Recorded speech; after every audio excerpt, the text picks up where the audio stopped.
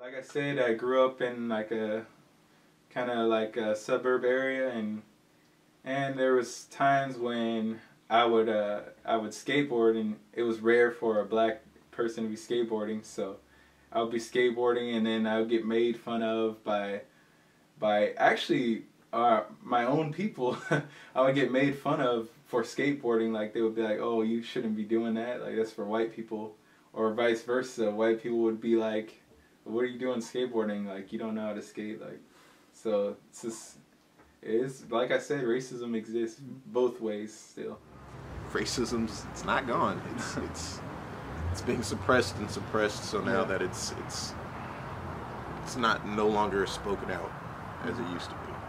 I remember one time I think I was driving from my mom's house, and I was in my Camaro. I had Bumblebee. I was driving around, and there was this old guy. He was an old white guy. He was an old white guy, and he had his little sign up on the side of the road. Typical bum sign. And so I stopped, and he looked in the car. He was like, "Man, it's a nice car." And I was like, "Thank you, thank you." And I reached over, grabbed some change, put it in his hand, and he was like, "Wow, thank you for all these coins. You're a fly-ass nigger in this car. Fly-ass nigger in this car." And it didn't really hit me. The light changed green, and I was just sitting there like, did he compliment me, or was he being racist? I would say yes. Racism, bigotry, prejudice, it still exists because of lack of information. It's ignorance.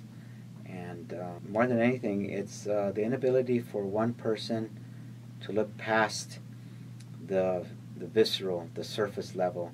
And sometimes we spend a little too much time looking at our minor differences, like the foods we eat, the way we look, the color of our skin, the way we comb our hair, the clothes we wear. Those are just minor, no pun intended, but when you look at the greater picture, we have actually more in common as human beings. I can tell you one incident. When I was 10 years old, I was playing basketball during recess, and one of the instructors there in the grade school was the yard duty person, and I was underneath the basket doing a shot, and then the teacher had a basketball on, and I heard him from 15, 20 feet away, said, "Watch out, here I come." By the time I knew it, I hadn't moved out of the way, and he just knocked me down. His knee hit the back of my knee, and my knee hit the asphalt.